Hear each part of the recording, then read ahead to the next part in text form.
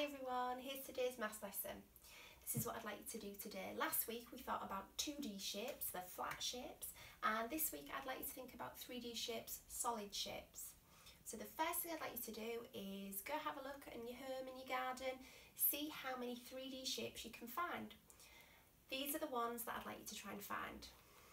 A sphere, a cube, a cylinder,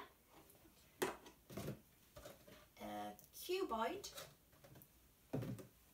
a cone, and not quite cone, it would have normally had a point at the top, it's the best I could do, and have a go at see if you can find a pyramid. When you've had a go at finding the 3D shapes around your home, I'd like you to have a go at describing their properties. So I'll just do a couple for you. So this one, the sphere, has got one curved face and no vertices. The next one I'd like to describe is the cylinder. Now the cylinder's got one curved face and two circular faces, no vertices. I'll do one more for you.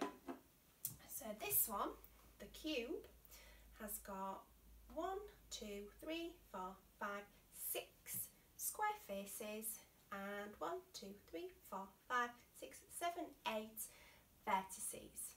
Alright, so have a go at describing the properties of your shapes, and then the last challenge I've got for you today is to see if you can find any old boxes, tubes, things like this that are empty that you've finished with. You could maybe have a little rummage through your recycling bin and see if you can make me a model of absolutely anything you want. It could be a pirate since it is Pirates Week, or it could be absolutely anything else using your 3D shapes.